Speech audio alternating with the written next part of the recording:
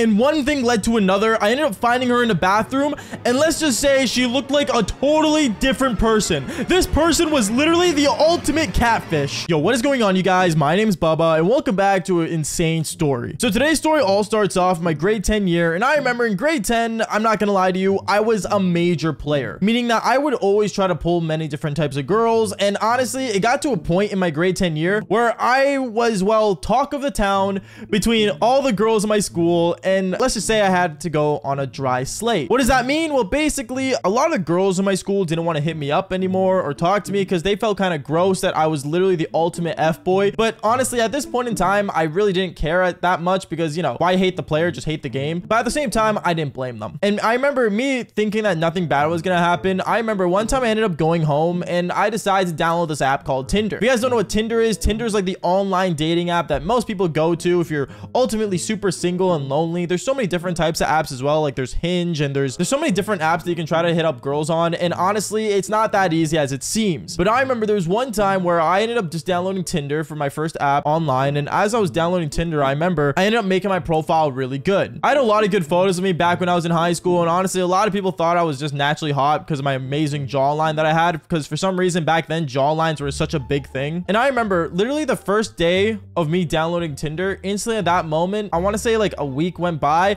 and I ended up getting more than 100 people swiping right on me. Now, me knowing that I was getting a ton of different matches and stuff, I was really happy about this. But at the same time, I'm not gonna lie, a lot of these girls did not seem like who they were. And a lot of girls that I was talking to, well, none of them really just wanted to be friends with benefits. A lot of them wanted to have like serious relationships. But me, I was only in grade 10. So me getting into a serious relationship in my mind wasn't really a good idea. But I remember one time, I was laying in my bed. It was like 12 in the morning. And I remember it was super late at night. And I was just swiping through Tinder just for the fun of it because it became like a daily activity for me. And as I was swiping on Tinder, I remember I ended up basically finding a girl that honestly looked really good in her photos. Not gonna lie, I will say this, at the time, I didn't notice how much makeup she was actually wearing. But when I actually like, you know, saw her photos, she looked really good. So me thinking, you know what, she's hot, why not try talking to her? I ended up swiping right on her and we matched instantly. And me and her, we actually were really compatible. In a way, me and her, we were able to talk about a lot of different things together. And me and her, we had really good conversations about life and, you know, just basic morals and stuff and how we were both not looking for anything serious. So at this moment, I remember I decided to basically add her on another platform, which was my Snapchat. And one thing led to another. Me and her, we started talking even more. I remember though, when me and her were talking, there was many things that were like major red flags when I added her. Like, for example, she didn't have like a bit emoji, which is like the little icons that like Snap has to like, you know, show what a person looks like. She didn't make one at all. And on top of that, her Snap score was super high, but at the same time, really sus. At this moment, I was thinking that this girl wasn't real. And I had many different suspicions because I actually got worried if this girl was actually her or not. But I remember as time went on, me and her would have different conversations. And I remember there was one time where she told me, "Oh, Bubba, like you're so cute." And I remember she would say this so often because I would always send a photo of like my face on Snap because I was never scared to like just send a quick selfie to someone. But for her, well, it was totally different. I never got to compliment her back or riz her up the way I would usually for a different girl because, well, she would never snap me a photo of her face whatsoever. She would only like send photos of when she was out with her friends and, you know, out in public. But when she was at home and me and her were just having normal late night conversations, she would never send me any photos of any type, like not even just a basic selfie. And that kind of made me concerned. But at the same time, I kind of get it. Maybe some people just aren't as comfortable with sending selfies. I don't know. Comment down below if you guys like sending selfies.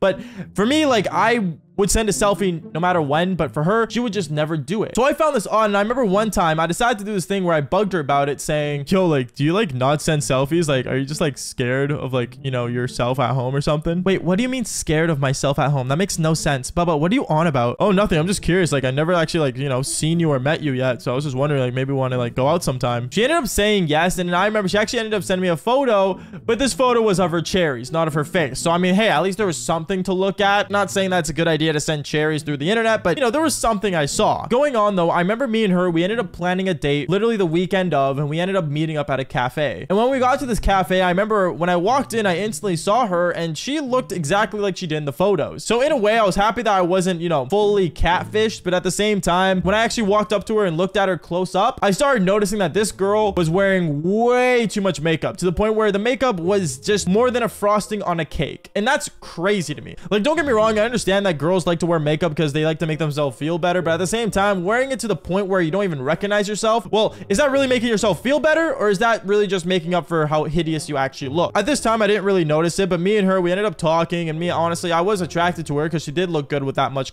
makeup on. So me and her, we started talking more and more, and then one thing led to another. I remember she ends up mentioning, so I was just wondering after this, do you want to maybe head back to your place? At this moment, I knew instantly what she was wanting to do, and that was obviously do the Devil's Tango. And me and her, we ended up basically like actually going to go see a movie before we actually went back to my place because I needed some time to, you know, let my parents leave the house. So I remember I ended up basically like hanging out with her throughout that whole day. And I remember it became like kind of like to the point where it was 10 o'clock at night because we went to catch a really late movie. And the whole time during the ride back home, I remember she was basically like really nervous about something, but I wasn't sure what. When we finally got to my place, I remember instantly me and her, we ended up going up to the bedroom and we ended up doing the Devil's Tango. But I am not joking when I say this. When we were doing it the whole time, she really wanted me to make sure I don't touch her at all in her face whatsoever. I found it really odd because, like, for example, if me and her were making out, she would basically push me off and not want me to do that, even though we were doing the Devil's Tango. So in a way, like, me and her, we had like no eye contact or no contact at all with each other's faces,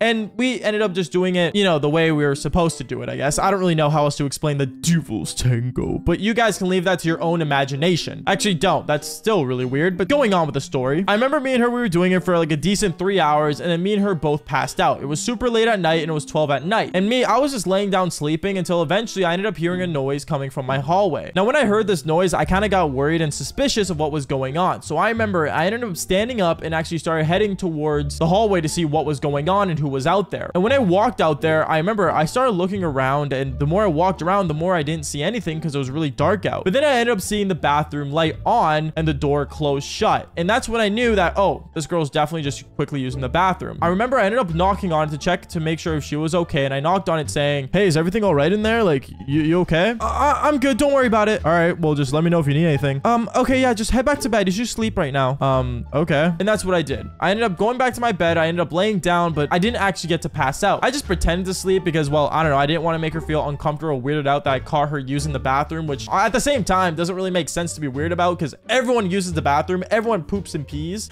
But honestly, I didn't make it weird, and I ended up just basically staying in my room, and I ended up pretending to sleep. I remember like 20 minutes later, though, she ended up coming back into my room, and she ended up laying down right beside me. And at this moment, I'm like, oh, okay, like, cool. She's back in the bed. Now I can actually, you know, make sure everything's okay and just pass out. But then the weirdest thing ended up happening. And I am not joking when I say this. This was so odd to me because she ended up basically literally always throughout us sleeping, she would always face herself the other way. She would never put her face towards me or look at me whatsoever. She would always, like, basically her back was always turned towards me. And I found this really weird because, like, what if I want to go for round 2 of the Devil's Tango? Like, what is going on? And then that's when I started to realize that this girl was probably hiding something. Maybe a secret freckle. Maybe it was like, you know, a weird nose job that she had. Like, I don't know. This girl definitely was hiding something of the sort. But then I remember I decided to like get up and head towards the bathroom. So that's what I did. I got up, I went to go use the bathroom myself. And at that moment, when I came back from using the bathroom, literally 10 minutes later, guys, I ended up walking back into my room. I saw that she was not even there. She wasn't on my bed. She was gone. I was so nervous and I was so scared. And I remember I started walking around my house looking for her. And I remember it got to the point where I ended up going downstairs to my kitchen. And when I walked into my kitchen, I saw there was a girl with the most hideous face I've ever seen, grabbing a glass of water, and she had the light on. And I remember I looked at her saying, what in the world? And that's when I realized this girl was the ultimate catfish. Like, I am not joking. She went from looking really hot to looking like a beast. Like, I am not joking. Like, this is crazier than like the Beauty and the Beast transition. This is like the Beauty to a Beast transition. Like, it was so scary. And I remember I ended up looking at her with my eyes wide open, and she looked at me saying, what's wrong? And I remember she ended up turning her back towards me, and I said, I have a question. How much makeup do you actually wear? And she took serious offense to that. And I remember she ended up calling a cab instantly at that moment and driving back home. I remember I didn't really feel bad at all because, well, I'm not gonna lie to you, this girl was ultimately hideous. Like, I am not joking. For girls out there that wear makeup, you don't need to wear that much makeup. Look natural so us guys don't get fooled by how much you have to wear. And yeah, all I'm gonna say is that I ended up blocking her after that because obviously I didn't want to interact with her whatsoever after that whole weird situation. But all I'm gonna say is that, guys, if you guys want to make sure that you guys don't fall for a catfish like that girl was, just fall for more embarrassing stories. Peace out, guys.